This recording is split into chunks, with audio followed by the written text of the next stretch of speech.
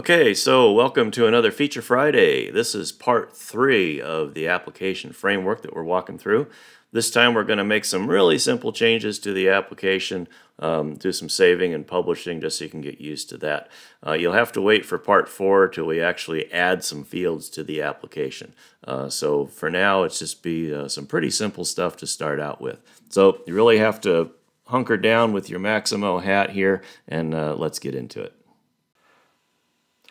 Okay, so we are logged into the application configuration application running on our local Docker instance there.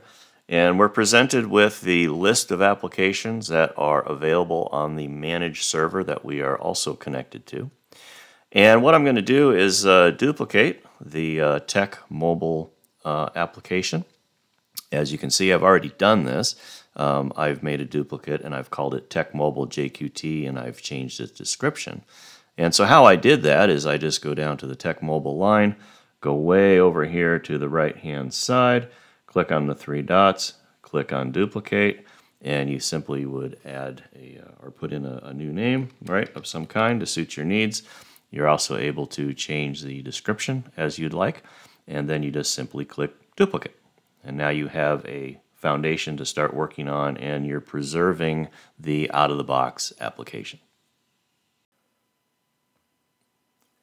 Okay, so let's ease into this and do something simple. So I'm going to go ahead and open up my duplicate of the Tech Mobile application. And let's say, for example, we wanted to change the name of the tile. How it appears in the main navigation. So we'll go ahead and make that really simple change here first. Okay, so I know that the name of the tile is actually down here in the menu section. So I'm going to go ahead and open that up, and I can see that line 29 is where my menu begins.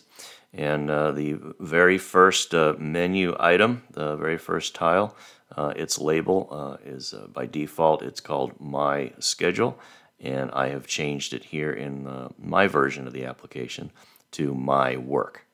So that'd be my first very simple thing to do to be able to change the name of those tiles. Okay, so now let's change the title of a page and some drop-down text as well. So we know that that type of information would be stored on a page definition. So we would roll down in the application here down to the Pages section and go ahead and open that up. Now I've already changed the name of this one particular page to My Work, so let me show you where that's done. Go ahead and click on the page definition and it opens it up. And you will see that here on line 365 there's a thing called a page controller, and over on the right hand side its title is called My Work. Okay. Now on this page there is a drop down that we're interested in, so we're going to go underneath the page itself and we're going to go down to the header template section. And you will see down here a list of drop-down items. Used to be My Schedule, PMs due this week, work created by me, and such. And what I've done here is I've changed the text from My Schedule to My Work for this particular drop-down item.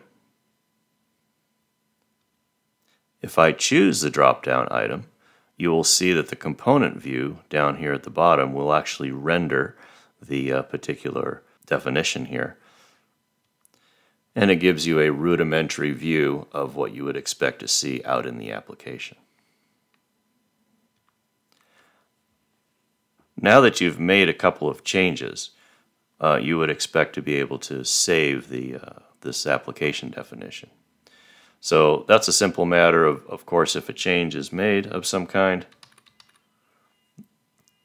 then you will see over here in the right hand corner that the save button has now been illuminated. Okay. If you've made a mistake of some kind, let's say for example you've misspelled this particular attribute, call it DFG, something's wrong with that, and you try to save it, okay, it'll point out that the code is invalid. It'll point out at least the line where the error is, and even if you hover, you get a little more information about that. So that's handy.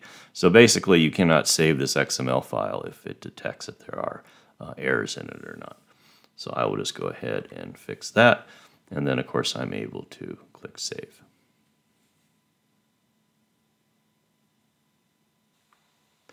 Something else that is handy is the preview button over here in the upper right hand corner, of course.